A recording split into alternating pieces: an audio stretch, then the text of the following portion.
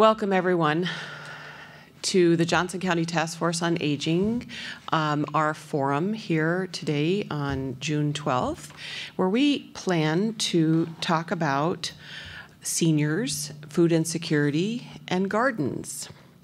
The Johnson County Task Force on Aging is one of 7 county task forces authorized by the Older Americans Act and serving through the Heritage Area Agency on Aging's Advisory Council. So today we want to talk about some opportunities that we have in Johnson County. While seniors have many challenges as they age and manage their disabilities related to aging and other health issues, the common thread for over 91% of Iowa's seniors is a desire to remain in their home and community of choice, or to age in place, which is a term many of you have probably heard. One issue we'll discuss is how to improve access to healthy foods when seniors may not physically be able to manage their own garden plots any longer. In 2013, 9% of households containing seniors and 9% of seniors who lived alone experienced food insecurity. And according to Feeding America, it's not just a price issue. Health problems and lack of transportation mean that many seniors can't reach their grocery stores and other sources of food, let alone afford to prepare their own fresh meals. So today, we want to discuss ideas around increasing access to fresh produce for seniors who want to remain in their homes, but lack the physical ability to manage their gardens and/or access to farmers markets and other sources of healthy foods. Today, we've invited representatives from Grow Johnson County, Fred Meyer and Jen Kardos, as well as the Director of the Parks and Recreation for Iowa City, Julie Seydell Johnson.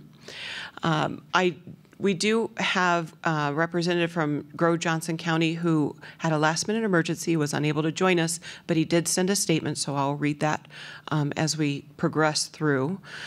Mike Carberry, who also serves on the Task Force on Aging and who is a supervisor with the Johnson County Board of Supervisors, has also served on the Johnson County Hunger Task Force. And so he was going to bring a little bit of insight to the issues directly related to seniors in Johnson County and how we can solution for them through these resources.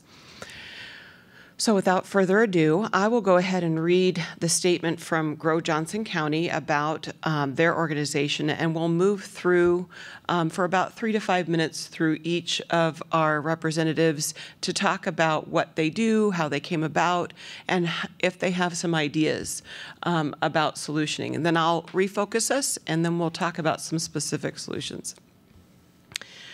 So Grow Johnson County is a hunger relief and educational farm initiative focused on improving access to fresh fruits and vegetables and empowering a new wave of growers.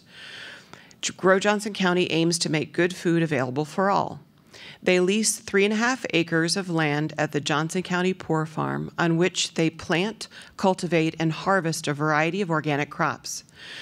These crops are donated to 10 local hunger relief agencies.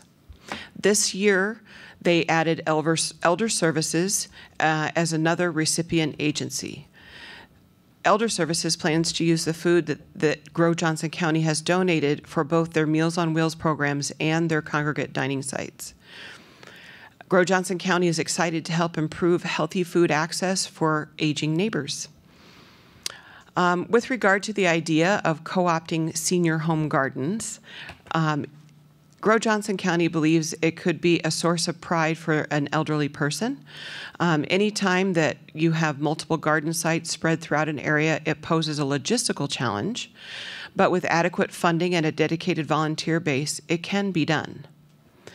Grow Johnson County's Representative John Bowler envisions a friendly visitor program where volunteers stop by regularly to check on both the garden and the individual. Maybe the garden is initially set up by a group of volunteers, so MG, AmeriCorps, or community volunteers in general. And once the garden is established, it can be maintained by a friendly visitor. Come harvest time, perhaps the friendly visitor could prepare a simple recipe for the individual. This method is a very individualized approach that would yield greater results, but would be potentially a challenge to implement. But with funding, volunteer hours, training, and fuel, maybe a handful of AmeriCorps positions could be created specifically for such a program, where they have a specific caseload of 10 seniors that they visit 2 or 3 times a week. Very interesting concept. So as we go forward, what John was addressing was the idea of seniors who have always gardened in their backyard or on their small farm garden, that are physically unable to work that land, set their garden up, plant, weed, and so on, as we know the maintenance that goes into gardening.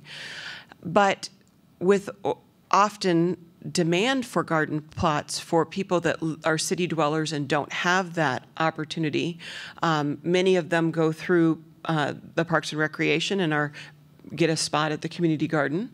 But for the ones who don't get the spot they want potentially, or there aren't spots available, this would be another opportunity to match them with available garden plots, and that cooperative relationship between a senior or individual with disabilities who can't work it, but now they have someone who can. So they can benefit from the fresh produce that comes from the garden plus that relationship. So Mike, would you go ahead and talk about the task force and some statistics specifically in Johnson County? Thanks, Sean. Thanks for having me. I'm Mike Carberry. I'm a Johnson County supervisor. But I have been a sustainability advocate for about 15 years professionally before I got onto the Board of Supervisors. So sustainable agriculture has always been a priority for me. And in 2014, the Board of Supervisors created the Hunger Task Force, realizing that there were a lot of issues within the county that included poverty, affordable housing, transportation, hunger, all these different issues. But this hunger issue we really had not addressed specifically because we were doing other measures to deal with some of those other issues. So created a hunger task force that was led by our social services director, Lynette Jacoby. And she created this task force. There was a number of people meeting for a few years. And then the report came out in spring of 2016, just a little over a year ago. The task force was broken into 3 committees, and I served on a committee that was called the Healthy Food Subcommittee, which was really how do we get fresh and local vegetables and fruits into the system so those people that are in need have better access to that, and including seniors. And you know, there's a great report, the Hunger Task Force. You can find it on Johnson County's website and download it. That came out in February of 2016. There's also some great information that was taken out of the food insecurity among older adults. The full report came out in 2015 from AARP. There's all sorts of great information you can find online. But one of the things that they found was you know, poverty among seniors in Johnson County is pushing close to 10%. But we've also found that almost 20,000 people in Johnson County are food insecure, which means that they go to bed each night not knowing maybe where their next meal is coming from, and maybe they're hungry as well. So there was a lot of recommendations on how we address this, and a lot of those have recommendations have been put into reality. One of them was working out at using the Johnson County Poor Farm, our historic Poor Farm, which is a 160-acre historic farm out on Melrose Avenue, and using a portion of that to grow fresh and local food to be put into the local food system that could be distributed to area agencies that provide meals, or pantries, or that sort of stuff, that could provide the food, the fresh and local food that could help not only the people that are food insecure, but actually getting that fresh and local food into the system. So part of it is Grow Johnson County, and they did 2 acres last year, and we've almost doubled the size of their acreage to 3.5. And then we've also provided 3.7 acres to a new group called Iowa Valley Global Food Project, and that is basically 3.7 acres of community farms community gardens, not farms. They're very, smaller plots, and a lot of the people that have signed up for that are people from immigrant communities, and they'll probably be growing a lot of vegetables that you cannot buy at farmers markets, that you cannot buy at the grocery store, you can't get from a CSA.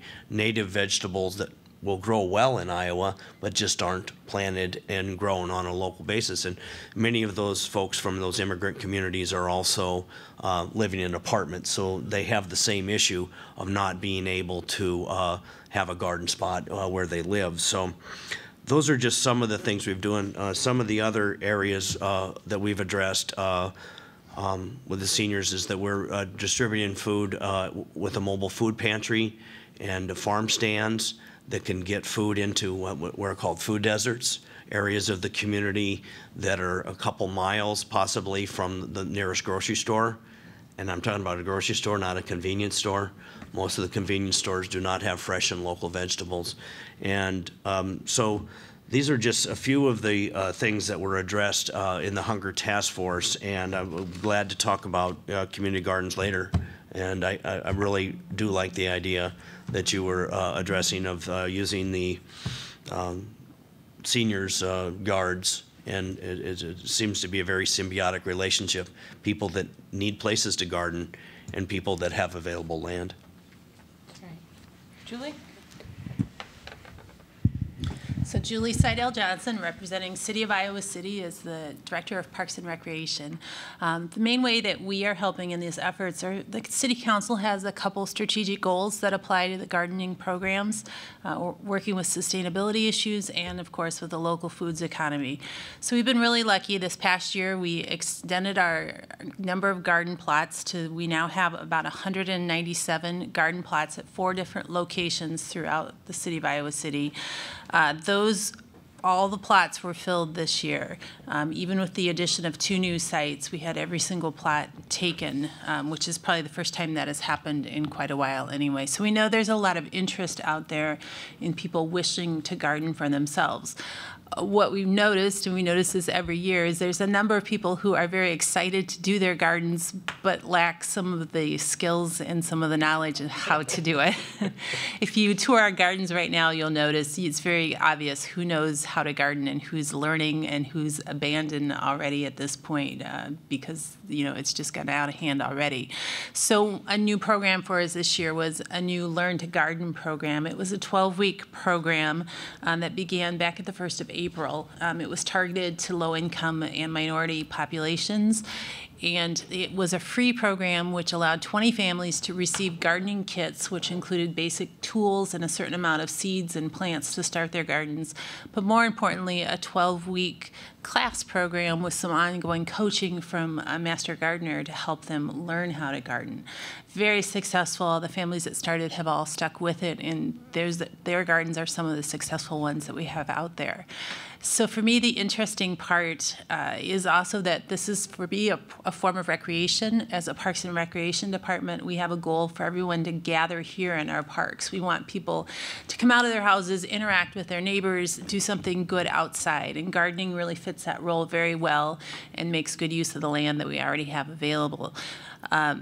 What is lacking in some cases is that knowledge. People that are excited and want to garden, but it's their first time out, and they want to show their kids how to garden, but maybe they haven't had that experience before. So for me, this idea of possibly moving some of the garden programs out to people who have been gardeners before and not physically able to do it may provide some of that mentorship for the new gardeners to actually learn and be successful in what they're doing. As I mentioned, we have 4 current sites. We will likely have a 5th next year, but that doesn't mean that people have one close to them at all times, and that's one of the other requests that we get. People that say, I really want to garden, but there's not one down the street for me, or it's a little bit of a drive to get to one of your garden sites. I think having more sites available spread out through the community would also provide that. So maybe it is actually a neighbor or someone, just down the street that has space and has a garden available. That's exciting to me. Yes. Fred, welcome. Hi, my name is Fred Meyer. I am the co-director of Backyard Abundance, and Jen Kardos will speak in a moment. She's the other co-director of Backyard Abundance. And Backyard Abundance is an Iowa City-based nonprofit, and we are an environmental education nonprofit, and we help people create environmentally beneficial landscapes. An environmentally beneficial landscape can be one that sequesters water through rain gardens. It can create wildlife and insect habitat for, say, bees and butterflies, and it can also be edible landscaping as well, whether that's a veggie garden or fruit and nut trees and berry bushes. We help people understand how to design and establish those spaces. And we do that through a number of ways. We do it through yard tours, finding folks in the community who have created a landscape that benefits the environment in some way. We do it through one-on-one landscape design consultations from very small backyards to huge acreages. And we give classes and presentations as well. Like Julie was mentioning, education is a big issue, and we'll be talking more about that. I think we have some ideas about how we can overcome some of those hurdles. And we also develop publications, free publications, which are on our website. And then we also have been establishing educational landscapes, public educational landscapes around the community in partnership with Parks and Recreation primarily, to demonstrate all the possibilities that are available for people to garden in our community. And one of our specialties is edible landscaping. And we know that veggie gardening is one of the most high maintenance practices that we can do in our landscapes. And I have a medium-sized veggie garden in my landscape, and I was out there just this morning sweating over getting it watered and getting it weeded before the sun came up. So that's one of the major challenges that we have to face with this notion of having people garden in other people's yards. And so I look forward to talking more about that. And I'm going to turn it over to Jen, because she's going to talk a little bit more about some of the roles she plays with Backyard Abundance. Hello, everyone. So I'm listening to the conversation here, and I'm intrigued about a couple things. So besides my Backyard Abundance hat, so yeah, we are big. We're into backyard abundance, right? Growing abundant food and habitat for nature in the backyard. So that's our groove. Besides doing that, I also work as a health coach and therapeutic horticulture. So I'm really interested in the wellness aspect of gardening and why we do gardening.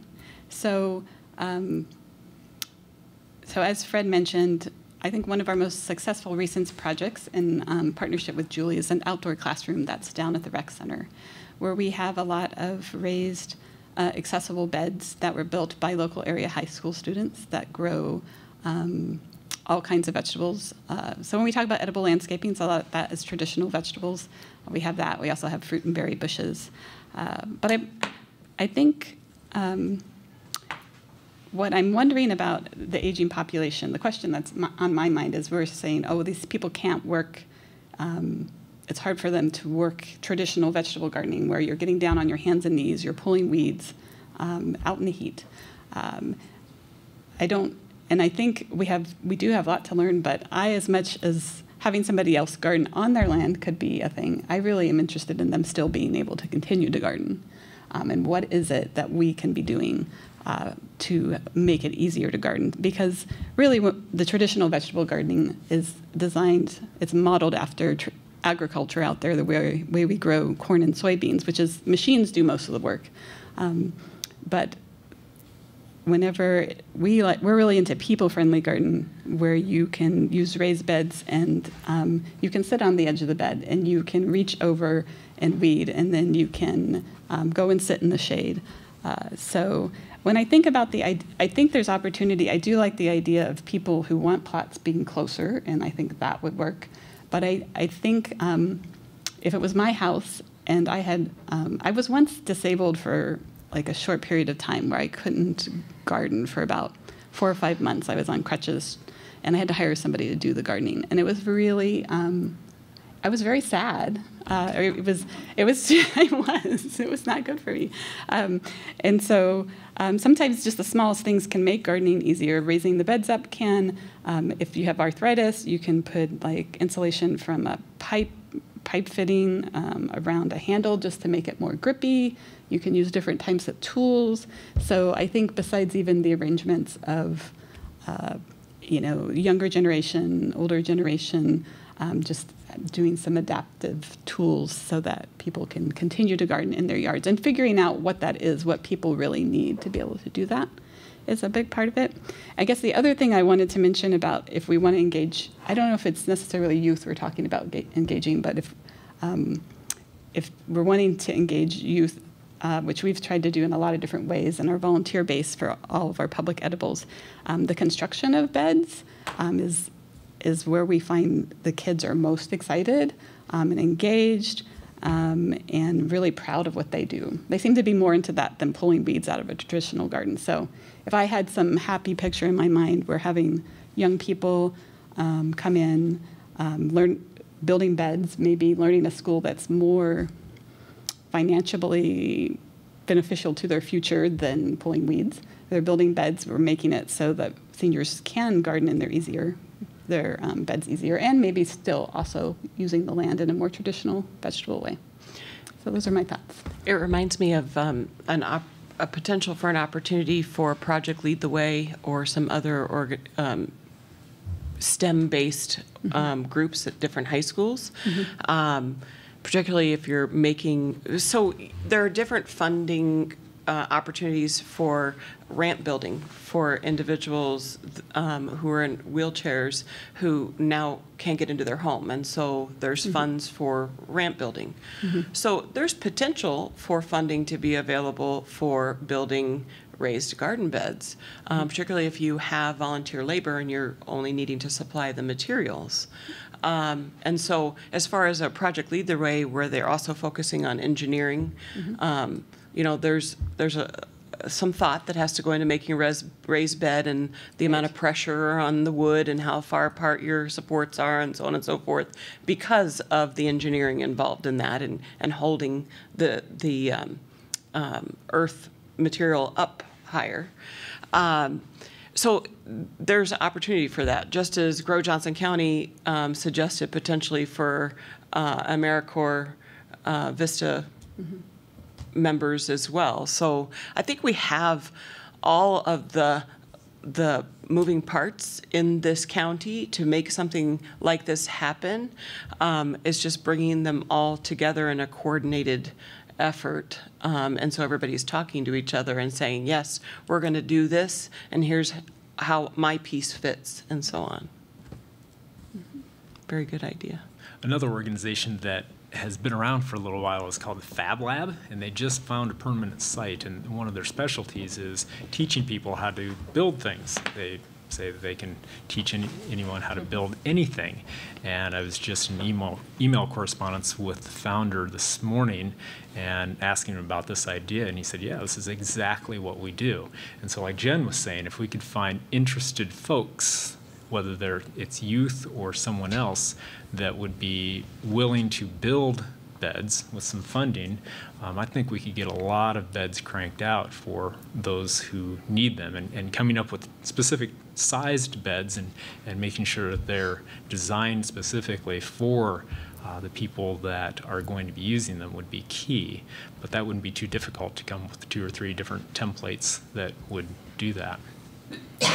And we've worked with the ACE Mentor program, which kind of sounds similar to the Project Lead the Way, where that's how we got the beds built that we've been working on so far. So that stands for Architecture, Construction, Engineering Mentorship Program. Yeah. And that's one of the #1 comments that we get when people visit the Edible Classroom on the south side of the downtown rec center, is they walk in and they ask, where can we get these raised beds made? Because not only are they beautiful, but they're really functional. Like Jen mentioned, it's much easier to weed in these beds because you sit on the edge and you just reach across and you weed on them. They're also narrower beds as well.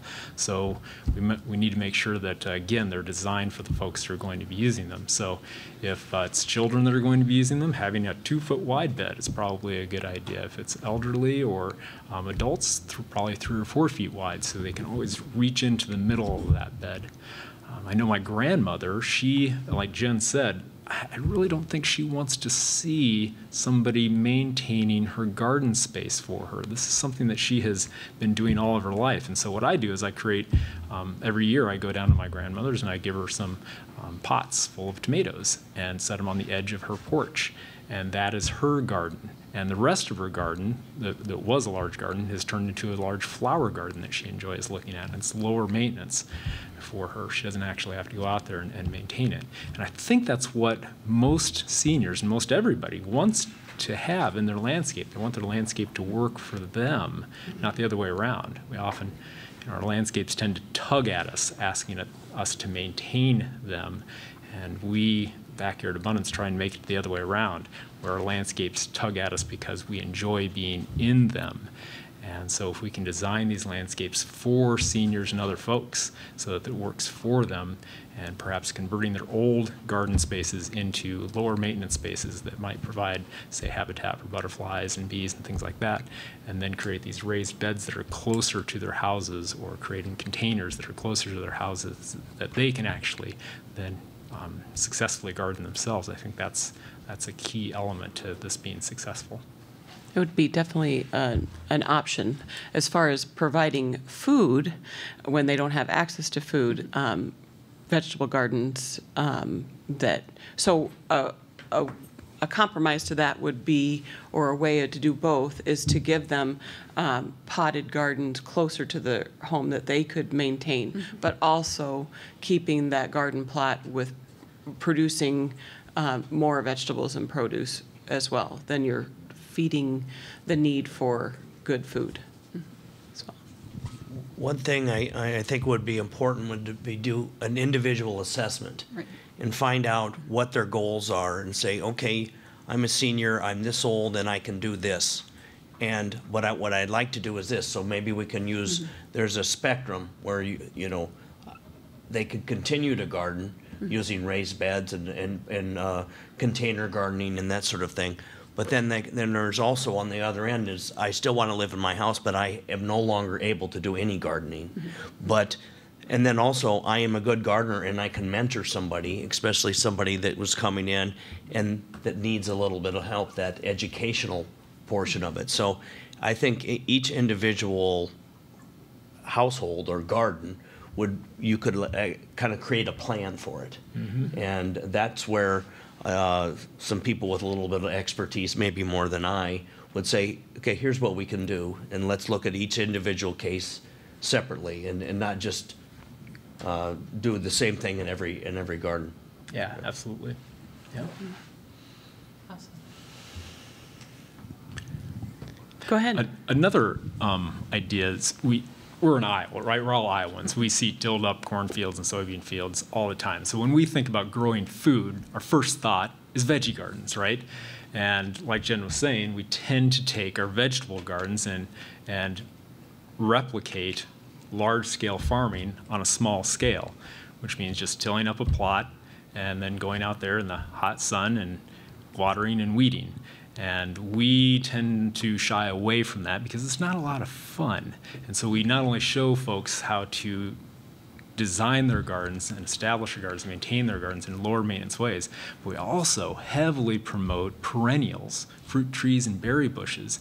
Basically get those established once, and once they're established, it takes about 2-3 years to establish those, then you basically just go out and harvest your free food for a long, long time. And just last night Jen and I were maintaining the veggie gardens on the south side of the rec center, but afterward we actually went to the north side of the rec center where we established the Children's Discovery Garden in 2011, and there's 2 massive cherry trees out there, and we spent a good probably 20 minutes just filling up on sour cherries. And And there's lots more. If anybody wants to make a pie, Yeah. please come help yourself. There's tons of them. And Yeah. pretty soon the bush cherries are going to be available, and then the beach plums and the gooseberries and all kinds of other food that are out there. And so these are very low maintenance ways of growing food. And that's another idea, is not just having people maintain the spaces, but come in and harvest the food in these spaces. So establish these perennial fruit-bearing and sometimes perennial vegetables as well in these plots, and then have folks come and harvest the food for the seniors, or design the spaces in such a way that it's easier for the seniors to harvest that free food as well, with very little maintenance. Yes. Sean, this idea of using a senior's garden in their yard and having other people garden it and help them, this has been done in other places that I've heard of. We're not reinventing the wheel here. I don't know. Yeah, I think it has. When I mentioned this program to other people, they said, "Oh, that's being done this place," and I didn't write them down. But I think that, as they say, we could use the Googles. Yes. And find out find out best practices, what other communities are doing, and find out what works and what doesn't. And then what I like to use is a system called R&D, is rip off and duplicate. Oh. So we take what works for them, we duplicate it, and then we put our Johnson County spin on it, and customize it to what works here, using some of the great knowledge that we have from some of the people sitting up here and some of the other programs that are already here in Johnson County, to come up with something that's workable, that's filling a need. And I look forward to maybe moving this forward into, I'm not sure we have to have a task force on this, but we could convene a committee with some stakeholders and see if we could move this forward. That would be something that I would. I've got a pretty busy schedule, but I think I could find time to sit on a committee that would move this forward. That would be great. Do we have questions from the audience? Suggestions? If you do, if you could come right up here to the podium, that would be awesome. Thank you, Janice.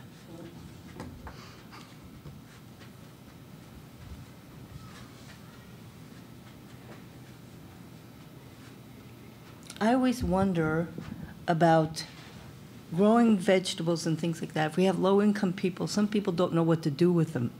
How about engaging people in recipes, or actually showing people how to make use of some of these vegetables? I would agree. I think there's a two-part to that, and we do some of that through our farmers market venue, trying to teach everyone how to use the different vegetables available at the market. So definitely could be done through the gardens. But I think the other part comes with a number of our lower income folks tend to be immigrant families, and it's not that they don't necessarily know how to use our vegetables, it's just that they're maybe used to different vegetables. So I think allowing them or helping them figure out how to grow those here too might be a different way to attack the same issue. Or even using them as a resource to show us all how to make use of all kinds of new vegetables that we may not know about. Yeah, very true. Yeah, enhance I our have one diets. thought, Thank you. too. So the educational gardens so we're talking about education as an important thing, practice. So and we have the outdoor classroom. We wish we had a kitchen in there.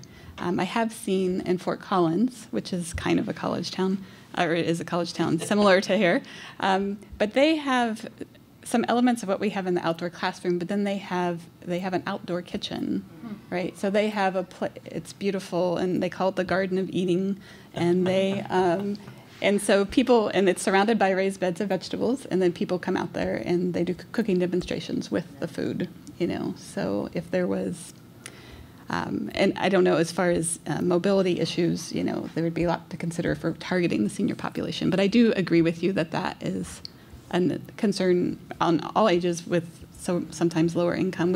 At Weatherby, we have an edible food forest out there.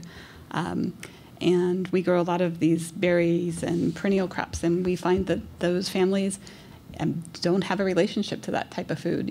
Maybe there's been generations where nobody's gardened, and their main relationship is with things that are in boxes. And so we hold harvest parties out there where we just make smoothies, and we have them harvest things from the garden, And then we bring in, some bananas too to make them not so tart for those tartar fruits. But that's becoming more and more popular every year. And we're going to bring in those mobile food stands with Field of Family this year to, again, demonstrate with chefs how to prepare the food that we're giving away. Because we run out of food at the harvest party, actually, right now. And so...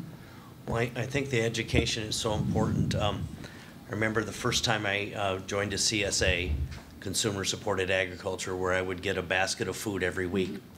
And there were sometimes vegetables in there in my basket that I had never seen and I could not identify.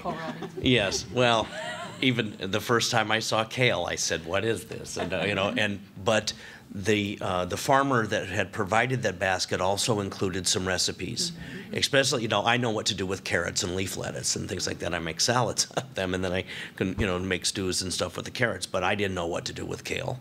And I said, do I cook it? Do I eat it raw? What do I do with this? And I think that, especially if you're dealing with vegetables that are not common or fruits that are not common to our Midwest diet, that providing the information on how to prepare and what it's used for, I think is very important. Awesome. We have another question? My name is Bob Welsh.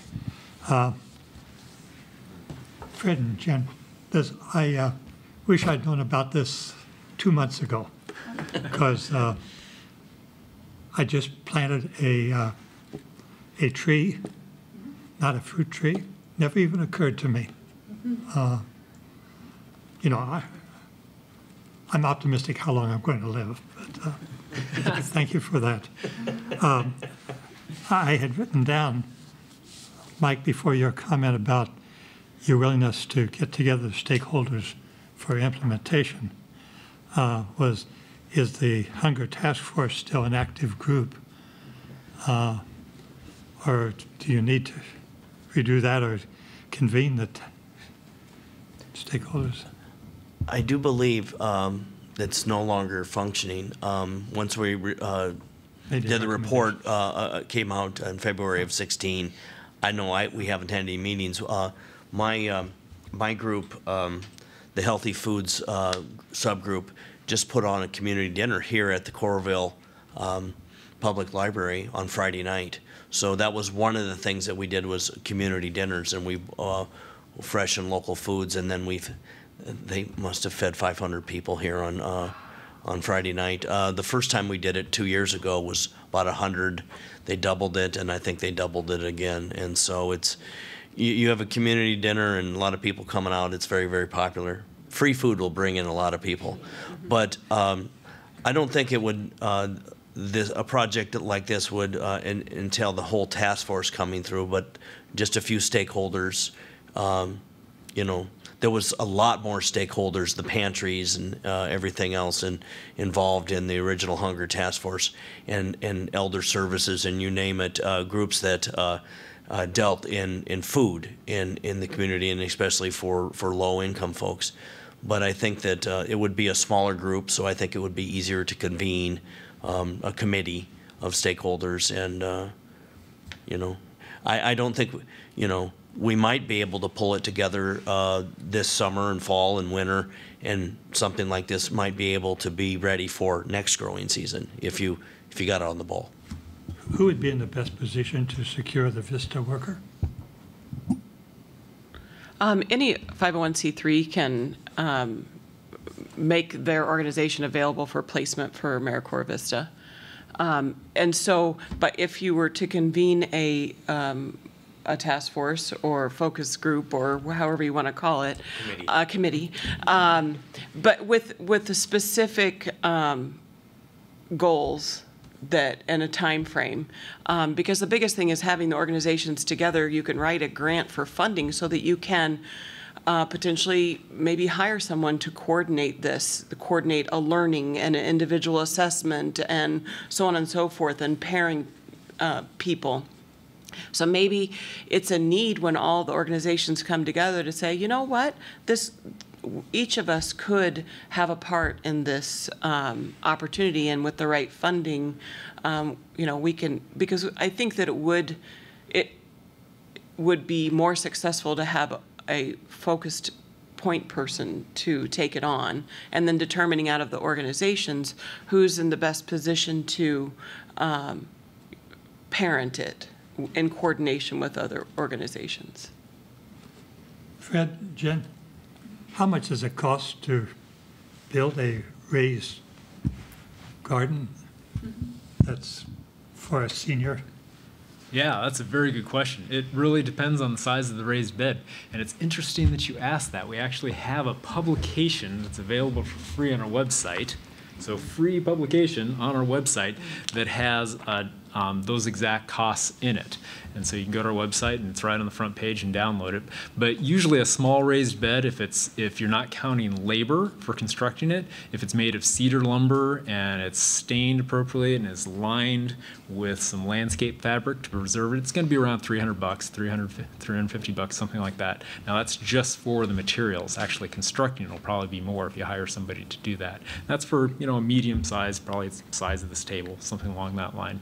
And that would have that lip on it and be a really nice thing to, and that includes all the soil and everything as well. And that would be an easily maintainable bed. Because my guess would be that there would be people who would be willing to write a check for $300. Yeah. I mean, we've worked and some lumber companies are willing to donate costs, but also, we find in general fundraising to get people to help pay for supply costs is sometimes easier than the labor cost as anybody who has a nonprofit kind of knows. Yep. And so, I think you're right that there'd probably be people willing to help fund that. I'd always have to check with my wife, but I would think that. Yeah.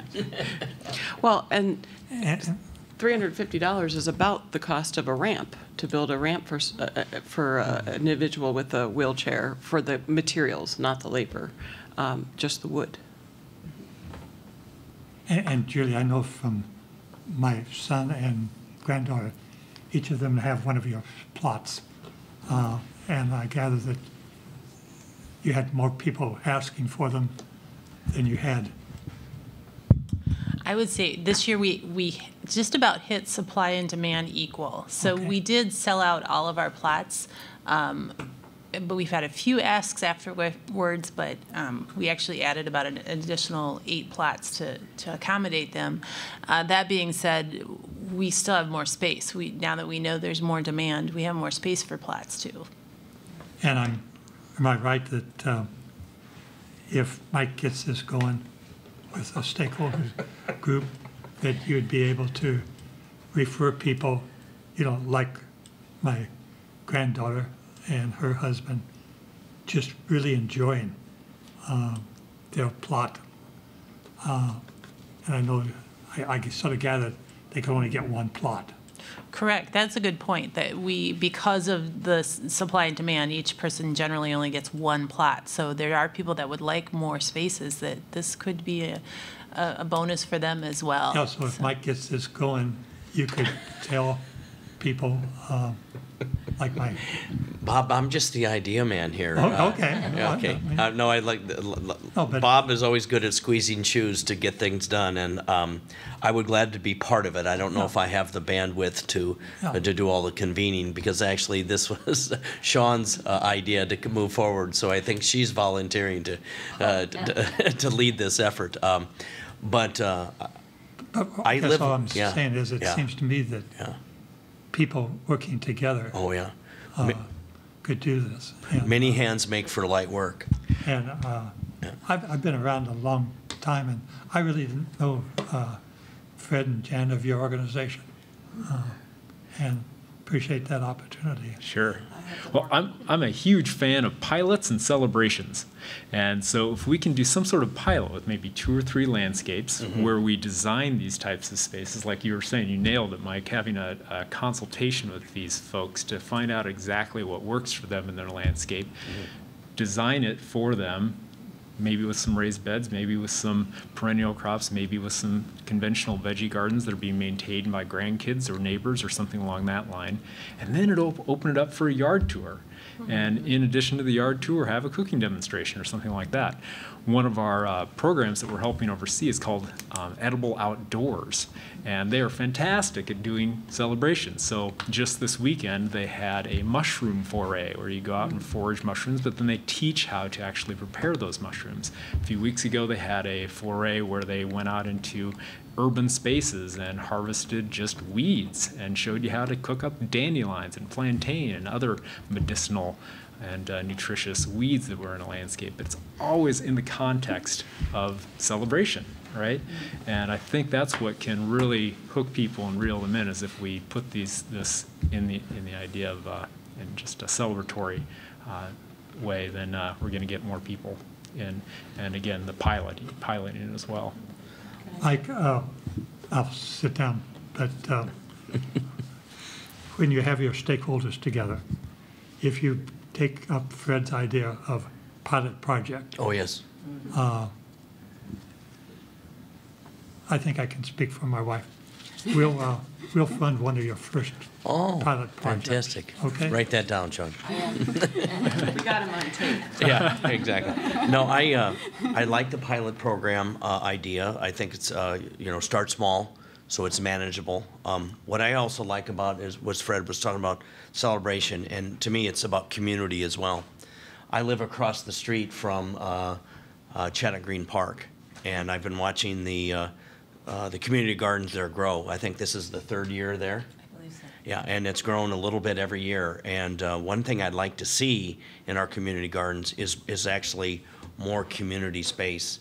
There's a picnic table out there, one picnic table. I'd like to see a shelter out there. I'd like to see in community gardens, and this is drifting a little bit from our focus here on seniors, but the community that you were talking about and the celebration of food and the celebration is very, very important. And so if we do this this project, we move forward, sharing the meal with the people that are helping grow the food with those seniors, not just giving them food, but why not help them prepare that? Why not sit down and have a meal with them? I would love to see things like that. And then like I was saying at Chetta Green Park and maybe some of the other community gardens, to incorporate even a little bit more park-like atmosphere that encourages people to stick around. Once they've watered and tended and things like this, we'll hang out a little bit and maybe share some of the food that they've grown and maybe exchange some of the food with some of the other growers, and maybe have not weekly but a monthly thing at this community garden where you actually have a little event where everybody that is in that community garden is encouraged to come on a particular night and bring something that they grew in their garden as a kind of a potluck, or to make it more of a community. I would see that these community gardens become even more part of our culture here in Johnson County, and not just a 10 by 10 spot where someone grows some vegetables. Well, and in addition, too, if they only get one plot where you're at, potential evolution of this is to do a coordinated effort. Maybe family A does all tomatoes and family B does all peppers, and then they come together and they make salsa. Family C does the cilantro and the garlic. Do you see what I'm saying? For us, we do share. We have, we have a 400 square foot garden, and my husband is meticulous about it. But we have over 40 cabbage plants because I make the sauerkraut. So he grows it, I prepare it, and then we trade with other families our specialties. And so that way we can maximize what we do best in our garden, and allow the other family to do that, but we're not missing out on some of the products that we want. So another way. Yeah, what a great way to meet your neighbors, right? Let's get these veggie gardens into our front yards, right? Where we can see people gardening, right? What else do we do with our front yards other than mow them? What a fantastic way to meet your neighbors is to just tend each other's plots and then come together and celebrate and make salsa and make sauerkraut. Yeah, so it can be a great community endeavor, neighborhood building endeavor. For sure. Fred, there used to be an organization, and I think it was in the area called Food Not Lawns. Does that organization still exist? That was around probably 6 or 7 years ago, Right. and I was with that group for a Yeah. little while, and I don't think it's around anymore. But isn't that what they were encouraging? Right, Was that that was- front yard gardening instead of, so front yard abundance?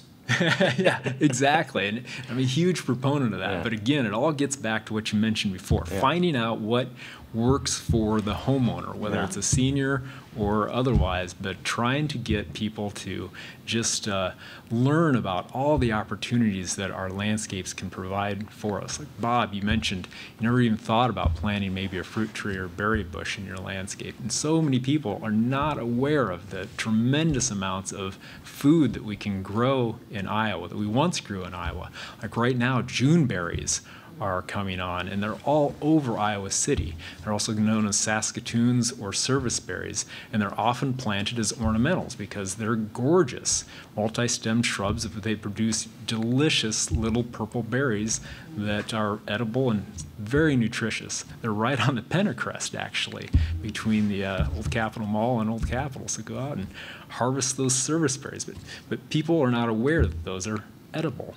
And that's just one of a few berry bushes that we can easily grow in our climate. I have a quick question for Backyard Abundance. Do you go outside of Johnson County?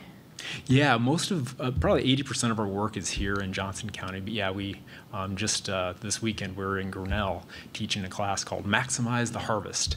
And it actually focused on veggie gardens, low maintenance veggie gardens. Awesome, thank you. Do we have any other questions from the audience? If we don't, I'm going to thank everyone for coming today and starting our discussion, and hopefully we can continue it beyond here. If anyone who's watching this has any questions regarding the information here today or these organizations, I'm sure that Eric is going to put up the website for them right now. There we go. Thank you very much, everyone, for participating today, and hopefully we can continue our conversation. Yeah, thank you, Thank Sean. you.